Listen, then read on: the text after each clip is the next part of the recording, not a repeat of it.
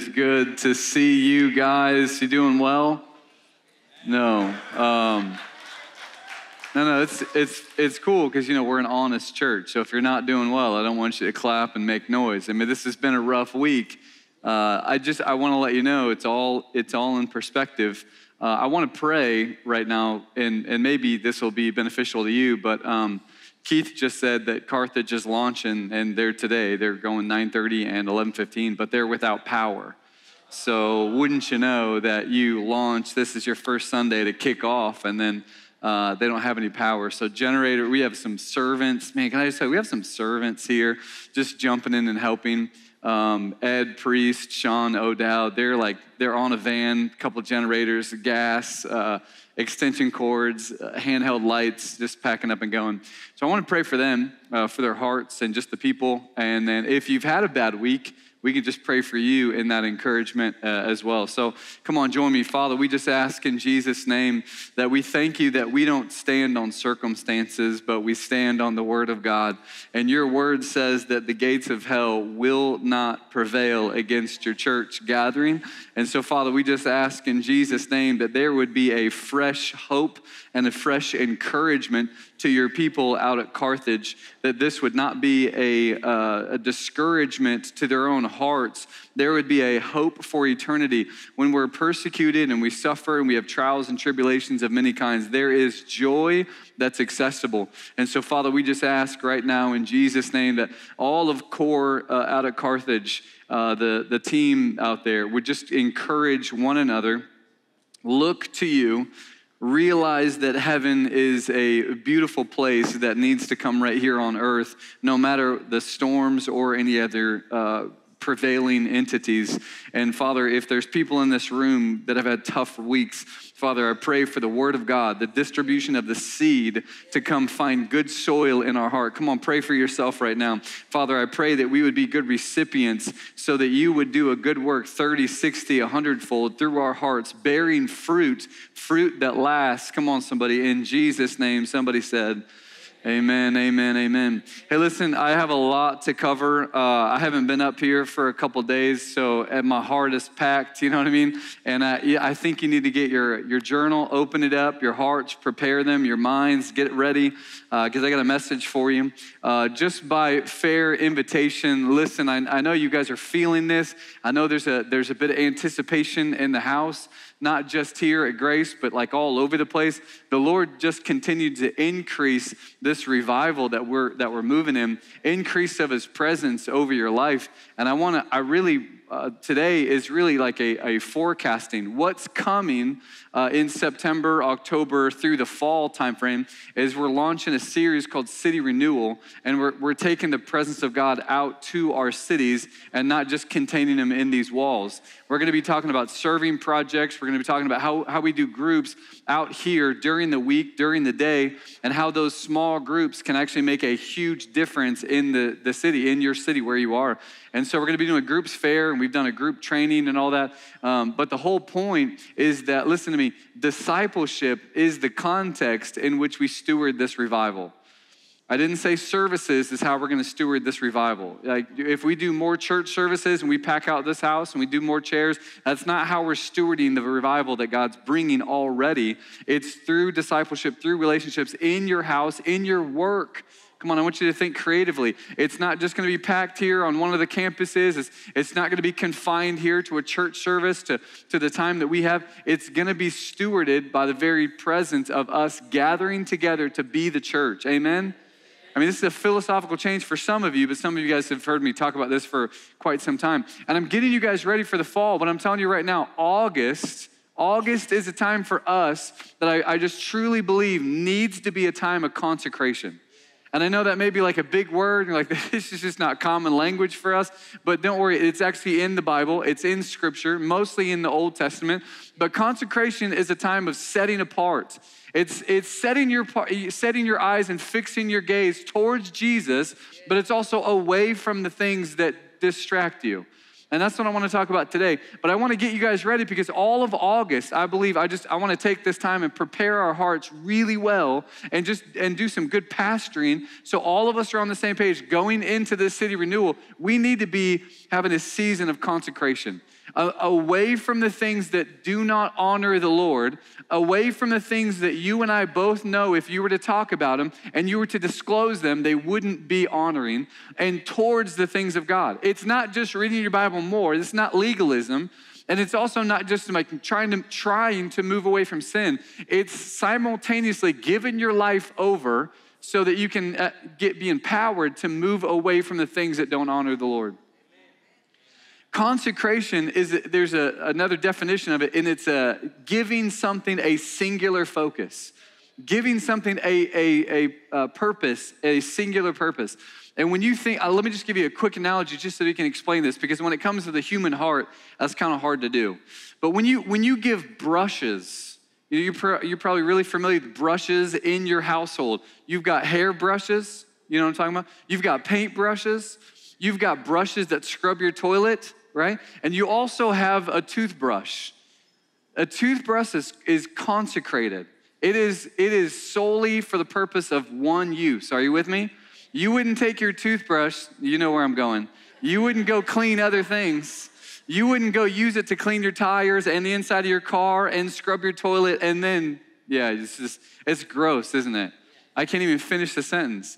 Like consecrating things is giving our hearts and our life a singular focus. We got to stop messing around with things that just literally are killing our heart. We have to be prepared for what the Bible actually talks about. God loves certain things, but he also hates certain things. And our heart needs to love the things that God loves and hate the things that God hates. So there will be, I'm just telling you right now, there will be an increase of these desires because God works out the desires of our hearts as we delight in him. But let me just tell you, through August, maybe even dipping into September, I don't know how long we're gonna go, but there's just a few topics that we're gonna be talking about.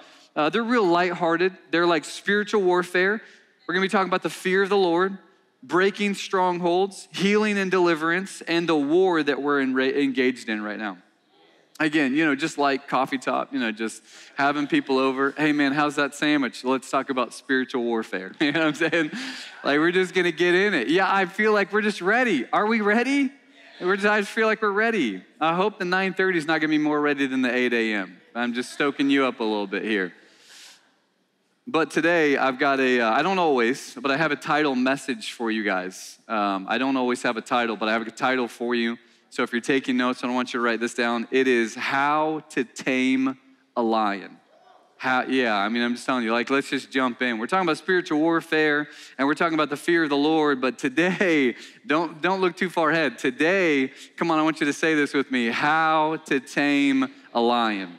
Now, let me just tell you where this title comes from. I read a book recently, and inside this book, there's a little paragraph, and it was talking about, it literally titled, How Do You Tame a Lion? He said he read a book, and didn't know this before, but have you ever recognized an animal tamer going into the area with a lion, and they have usually 3 different things on them. They have a whip to keep the lion at a distance. On the hip, they have a gun in case the lion gets too close, obvious reasons, but they have one other thing.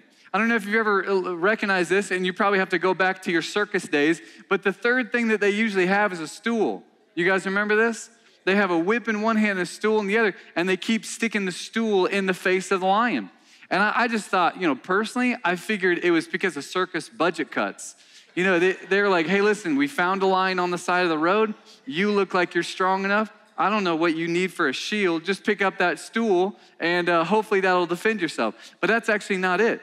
So the book actually talks about the reason why they have a stool is because of the 4 edges get stuck in the face of a lion, and the lion tries to focus on all 4 of them at the same time, and it paralyzes the strength of the lion. Come on, are you catching this? I'm going somewhere. This isn't like a random story. Listen, let me just tell you, Proverbs 28:1, you need to take this down. Proverbs 28:1 says the righteous, I want you to say this with me, it's up here. It's the very last line. The righteous are as bold as you have a lion inside of you. You have the righteousness of God when you give your life to Jesus. You have a sin background that literally becomes changed when you put your faith in Jesus. Oh my. I mean, you got to catch this. You have the righteousness of God. Whenever you walk around, God is literally looking on the earth and saying, that's Jesus. He is made in the image of me. He has the power of the kingdom within him. You walk around with the very presence of God, and the Holy Spirit that raised Jesus up from the dead dwells inside of individuals. This is the righteousness you have. But I'm just telling you right now, Paul also warns you. He says, we are not ignorant of Satan's schemes. That word schemes is actually the mindset and the purpose of what the enemy over your life does. What does he do? He sticks things in your face to get distracted. Because, hey, you should focus on this. It's good over here. You should focus on this thing over here. No. You should really look at this. You should look at all four of them at the same time. Why? Because this is how you tame lions. This is how you subdue the very power and the presence of God in your life. You get pulled in so many different directions. You're like, I'm useless and I'm weary. Like there are so many people right now that are just weary. Why? Because they're all over the place with all kinds of distractions. Christians, like I'm telling you, followers of God, church right now, big C, capital church, you're seeing it all over the place. In America, God is just cleaning house. And it is sad. Like honestly, it is sad to see some of the leaders being like, no, like my heart breaks. Like what is happening right now? But then you look at other places of the country, in UK, in places in Ireland, they're literally seeing parts of revival.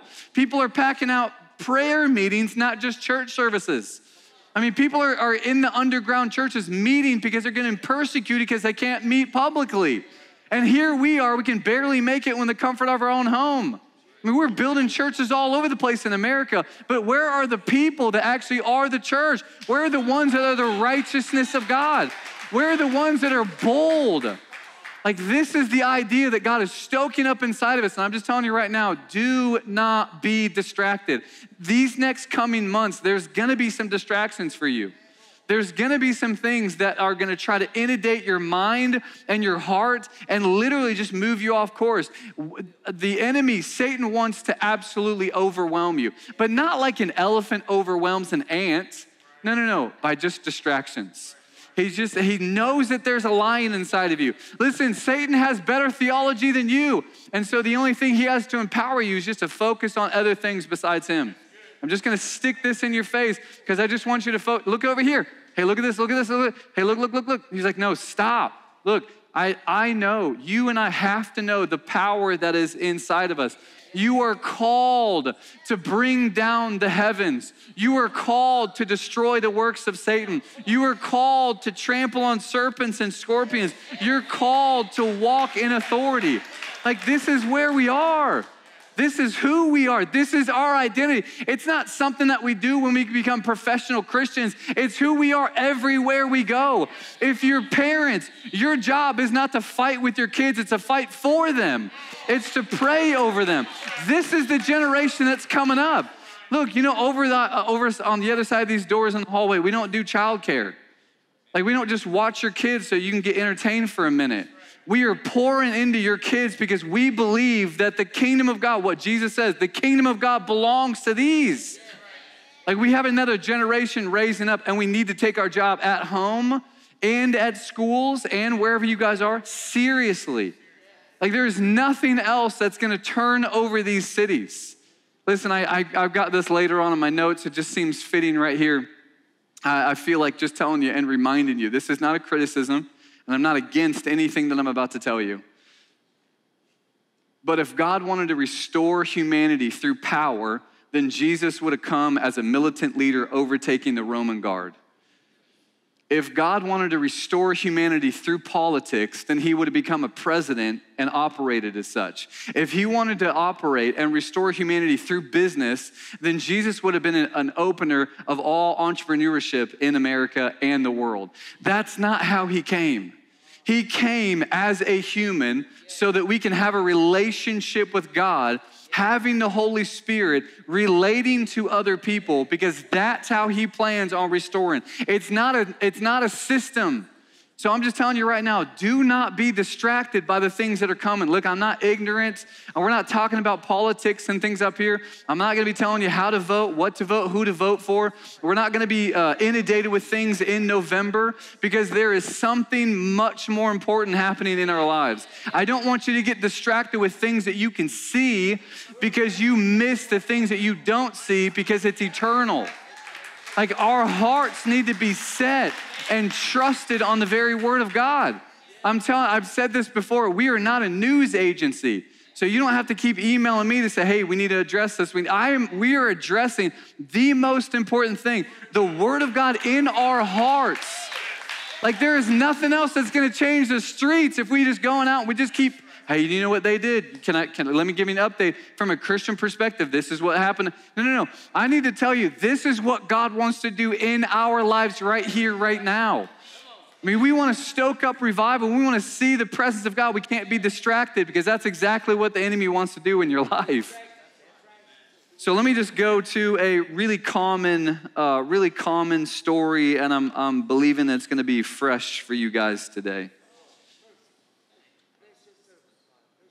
Luke chapter 10, Mary and Martha. You guys familiar with this story? Mary and Martha. All right, let's just read it. I bet there's going to be something in here for us now that I got you guys all riled up. Verse 38. Oh, we're starting in 40? Do we have 38? Oh, sweet. Now, as they went on their way, Jesus entered a village, and a woman named Martha welcomed him into her house. Don't you appreciate Marthas? I mean, I think they get a bad rap in this story. I'm going to explain a little bit, but I mean, come on, I'm not trying to paint you a corner. Martha's solid. You know, she gets corrected by Jesus, but correction's not bad. Can I just pause right now? I mean, listen, if you have been over this past week, past couple days, past month, past year of your life, if you've been corrected by the Lord, don't ever connotate correction with an unloving God who's a dictator. He disciplines those he loves. So if anything, Martha's getting loved on here in a little bit. So I don't want you to connotate discipline and correction as something that God is not interested in. He comes really close, like a father to a child, and he disciplines and he corrects. He only chastises those sons and daughters that he's really close with. And Martha welcomed all of them into her house, verse 39, and she had a sister called Mary who sat at the Lord's feet listening to his teaching. But Martha was distracted. Somebody say distracted. With much serving, and she went up to Jesus. Lord, that's a good name. I mean, if you want to get his attention, it's not like rabbi, it's not teacher. Amen. I know you're going to drop something real good here in the house. I know it's going to be a really good message. It's going to be a great response. I'm looking forward to your sermon notes, but that's not what she said. She said, you're my Lord. And this is what she said, Lord, do you not care? Stop right there. Have you ever just instigated your prayer time? Hey, Lord, listen, you're like 2 years overdue right now. I've been praying and pressing in. I've even listened to these messages and saying, there's 5 steps to a breakthrough. I've done all 10 of them twice already. I should have my breakthrough by now. And so what you do is you instigate your prayers and say, I can see what's happening. You just don't care. Come on, have you been there before? That's where Martha is. What Martha's about to give to Jesus, the Lord and Savior, the creator of heaven and earth, is directives on how it should be operated. You need to tell Mary to help me because you don't care about me. I'm helping you care. Listen to Martha's translation. I'm helping you be a better God. Are you catching this? How many times have we done this? How many times we're like, hey, I am frustrated, I'm angry. I'm not saying you shouldn't be angry with the Lord. I'm not saying you can't be frustrated with it. You can. But listen to me. Your job, our job as humans is not to understand what God does. It's to just be with him. We need to be able to trust God, not know what he's doing. There is a whole bucket load of mystery when it comes to the presence of God. I mean, there's a whole presence. There's a description inside of God, inside of his word, it's called holy. He's holy. He's just other. He's not like you and me. He doesn't think like you. He doesn't do things like you and me. Listen, in Isaiah 55, it says that his thoughts are higher than your thoughts. His ways are higher than your ways. So why in the world will we be like, hey, I know what's happening around. I know exactly what God's doing. No, you don't, because he's God and you're not. So we need to stop trying to play God. Are you catching this? I mean, this is just a humbling, scripture is humbling, and it just puts us right where we need to be. And so here's Martha. Hey, don't you care? Tell Mary to do something. God, I'm helping you be God. And then Jesus, I'm so glad Jesus is Jesus, because I would have said something else to Martha. You know what I'm saying? Martha, are you kidding me right now? You know what I'm saying?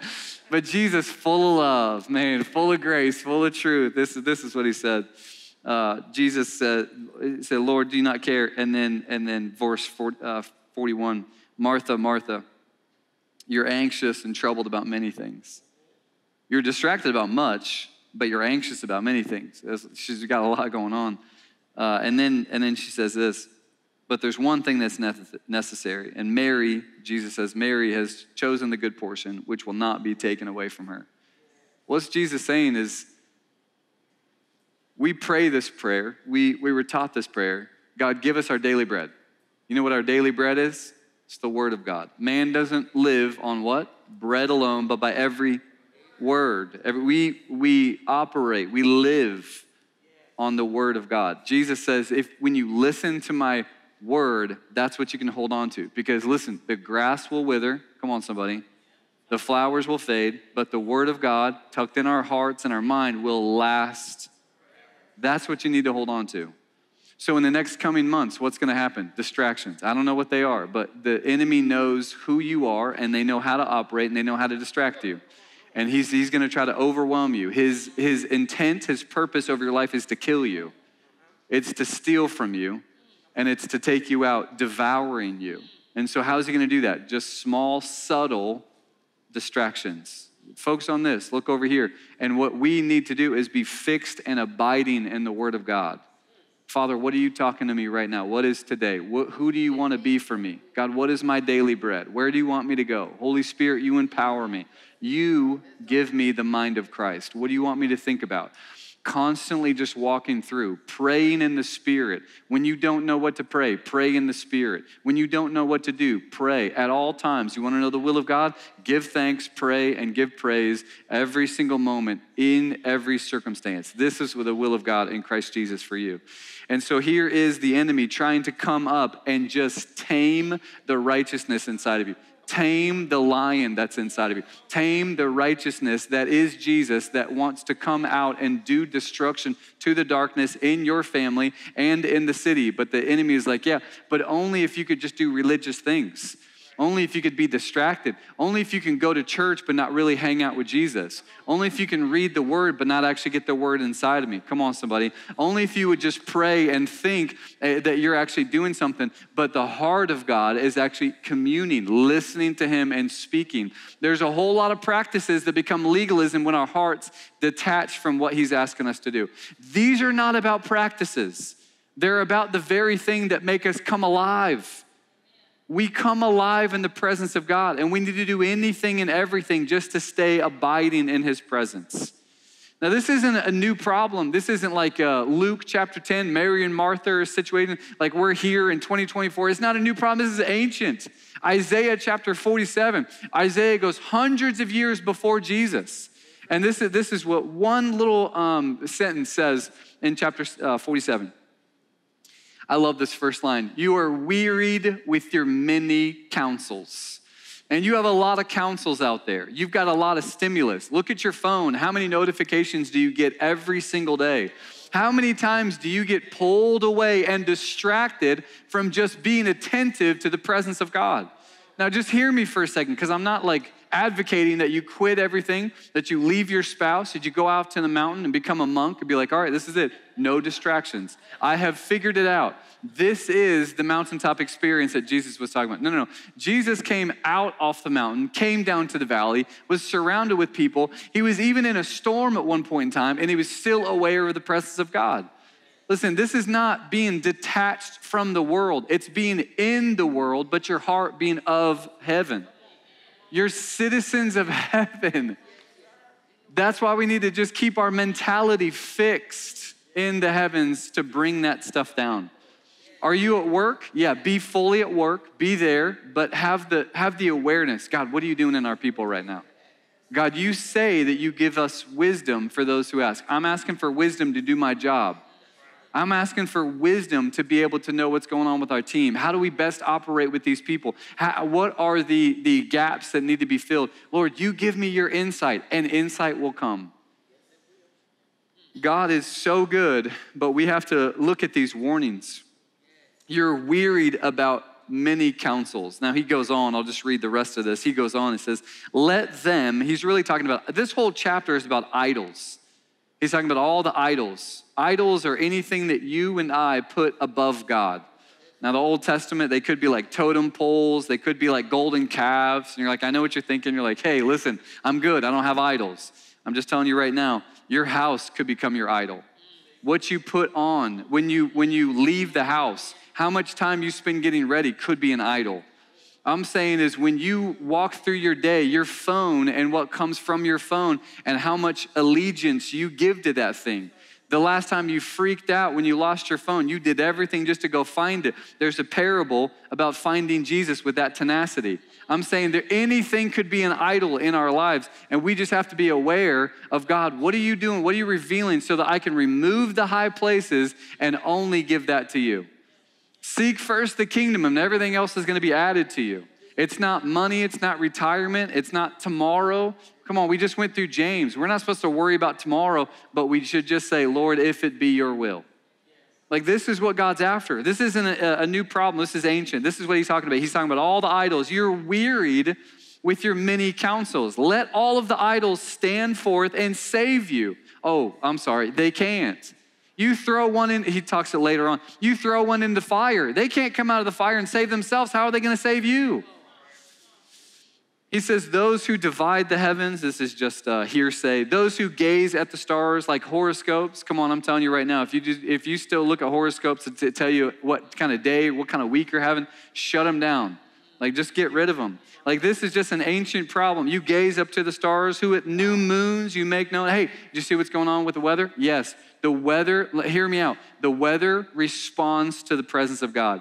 Everything you see in the physical responds is a response to the very things that you don't see in the invisible, in the unseen reality. So if you're still messing around with tarot cards, fortune cookies, palm readers, dream catchers, crystal balls, hypnosis, horoscopes, mediums, these are just blatant evils. What we're going after with these things are an earthly wisdom. Hey, I need some counsel. I need to know what to do. So people seek these things. James actually says earthly wisdom is demonic. What is it? I'm telling you right now, it's just one of these. Check out your horoscope. Look at that fortune cookie. You don't really believe in that stuff, but just open it up to see what's in there. What do you do with it? You smash it, you get rid of it. Like any other idol, any other sin, you flee from it. You kill sin or it's gonna be killing you. I just got one clap, man, that's good, let's keep coming. Listen, there's some good things that may distract you from all the different counsel. I mean, you may have some prophetic messages. There's false prophecy that are out there. And if you just go on YouTube and put in prophetic message, what is God doing right now? You will have, I'm just guessing, you will have 2 million opportunities to watch all of the video content for prophetic messages out there. Can I just tell you that not all of them are from the Lord? And a lot of them have clickbait. A lot of them have things that you just have to look at now. I mean, there's so many things out there that are good things. I'm not talking about outright evil things. They're good things in our lives. Church, gatherings, religious things. Jesus didn't come back to restore humanity through religion. He did it through a relationship. And we need to get down to the very essentials that God's asking us to. Luke chapter 10, I'm not done with this story. Go back to verse 41, Mary and Martha. I want to just set up a precedent for you right now that a lot of the spiritual writers will look at houses in Scripture and affiliate those to our hearts. Because our hearts have a lot of rooms to them, don't they? They have a lot of levels to them. They have a lot of depth to them. They have a lot of space in them. And then once you go in a room, there's closets over here. There's things tucked in over there. There's things in a drawer, things in the cabinet. Our hearts are very deep, interwoven, complicated things. Our heart is like deep waters, Proverbs says. Who can understand it, right? So when you look at the figures of a house, like you have here with Mary and Martha and Jesus, a lot of spiritual writers will say that this is a depiction of the human heart. So what do we find in the human heart?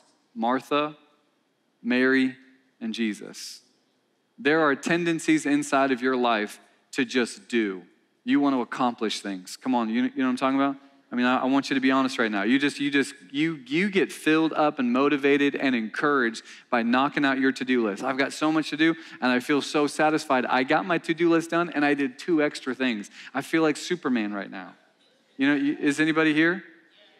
Or are you just like taking in this message and going to think about it later? We have a tendency, every single person. I know that a lot of times this message or this context of Scripture can be taken, hey, who's Martha? Everybody raise their hand. And every once in a while, hey, who's Mary? And like 2 people will raise their hand because they pray for 6 hours a day. What I'm saying is in your heart, inside of the tendencies for you and I, you have a Martha and you have a Mary. Yeah. Our deepest desire, the core of who we are, is just to sit with intimacy with Jesus. God, I just want to listen to you. I just want to be with. I would love to read the Word. I would love to just worship. I would love to just soak and sip. That's not life. It's not being away from everybody. Jesus had that, but he had the rhythm of going back in and loving people right where they are. And we have these pull between Martha and Mary. But in the center of our house is who? Jesus.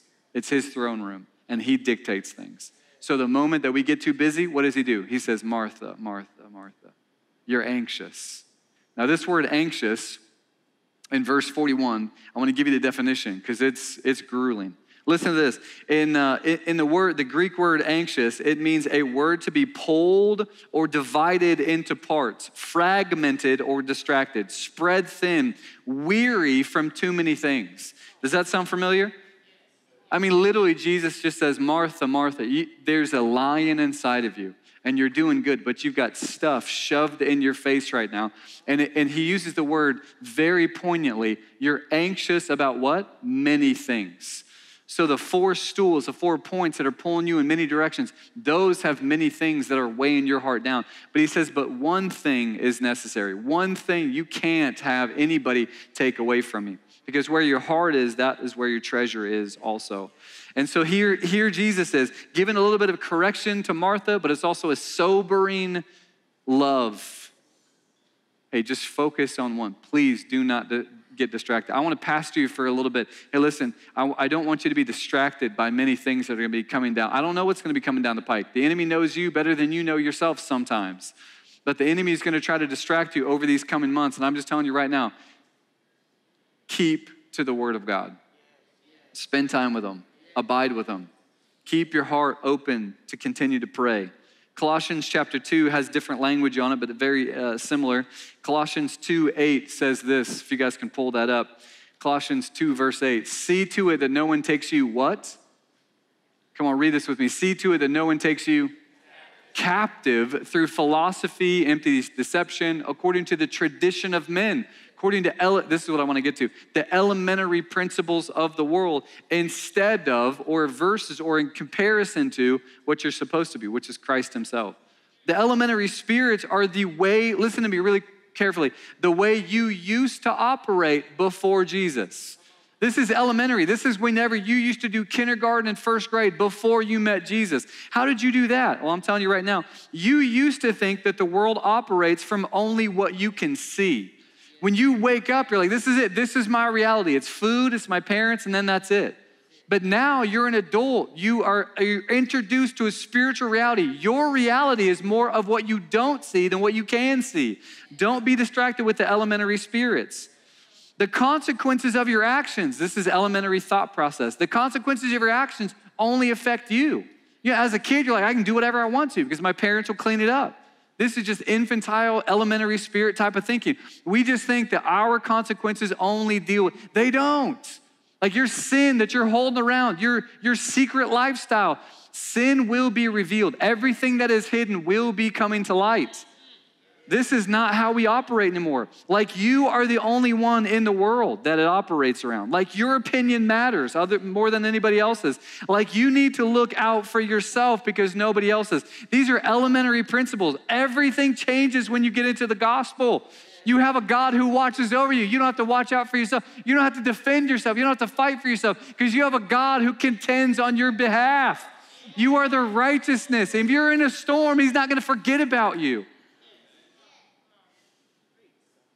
And so here's what he says the next chapter over, chapter 3, verse 2, very practical. Let me just give you some advice. He says, keep your mind, chapter 3, verse 2, set your mind on the things above, not the things on earth.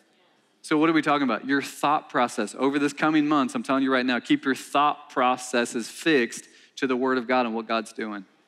The second one is your eyes. 2 Corinthians chapter 4, don't look at the things seen, but the things unseen. What are you focused on? What are you dictating reality on? Can I just tell you right now that I'm just preparing you. Over the next couple months, you're going to physically see some things that you think, wow, I can't believe that happened. Yes, you can. Everything that you see in the physical starts and is birthed in the unseen. So if you want to operate under the peace of God that rule and reigns over your heart, pray. Just pray. Ask the Lord, God, what are you doing right now? This is what I see. Lord, what are you doing? Show me where this came from. Are you following me? I'm going to keep my mind fixed on you, but show me where this came from. God, there's no fear that comes in here. You want to know why? Because perfect love occupies this station, and perfect love casts out fear. There's no fear. Fear is a spirit that comes to try to what? Distract you. It just distracts you. So this is what we're going after. This is what we're going after. So if you guys could, we just got a couple minutes, not very long, but that's all the Lord needs. Can you guys just stand with me? And I want you just to get into a heart to receive. I want to pray some stuff over you.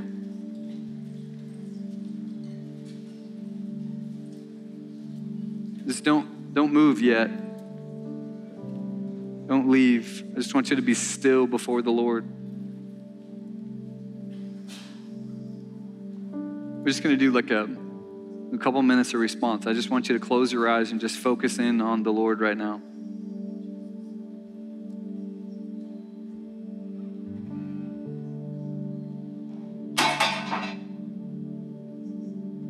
Don't be distracted.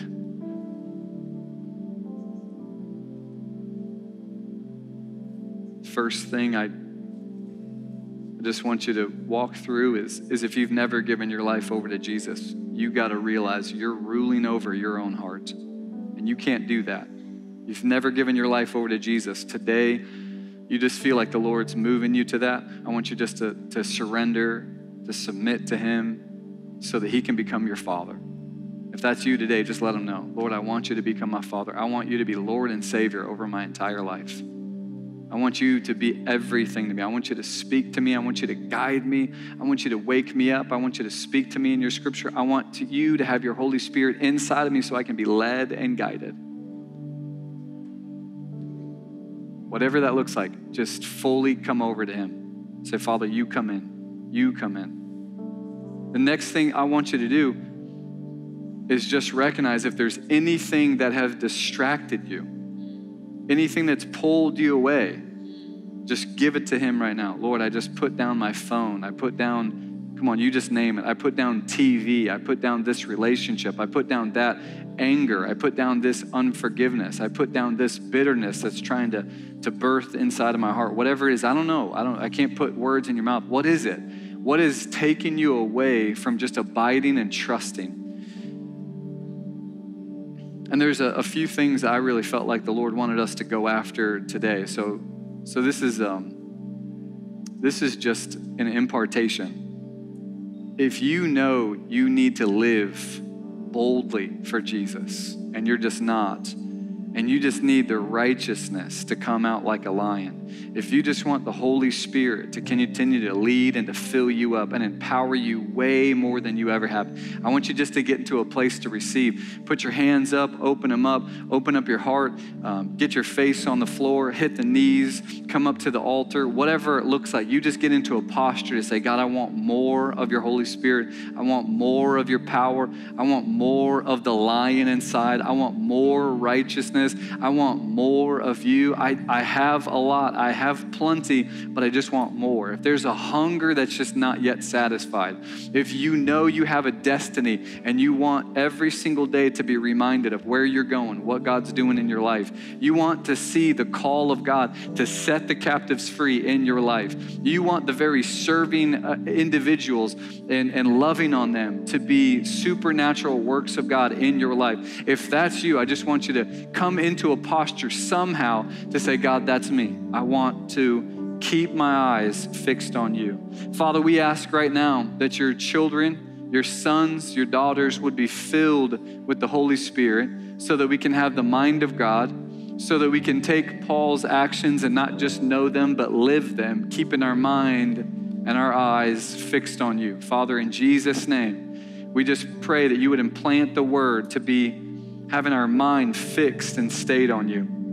Father, we pray that your people right now would become bold as lions, that they would enter a time of consecration, that they would enter a time to just a singular focus on why they exist. Father, we rebuke any forms of anxiety and worry right now that would try to move us away. Father, we repent of all the elementary spirits that we have operating in our life and in our mindset and in the philosophy.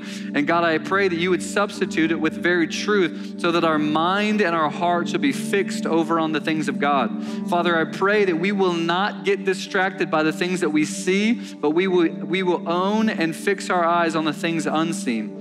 Father, we pray in Jesus' name that we would be overwhelmed by your goodness. In Jesus' name, we would be overwhelmed by your goodness. Father, let truth be our guidepost. Let truth be our guidepost.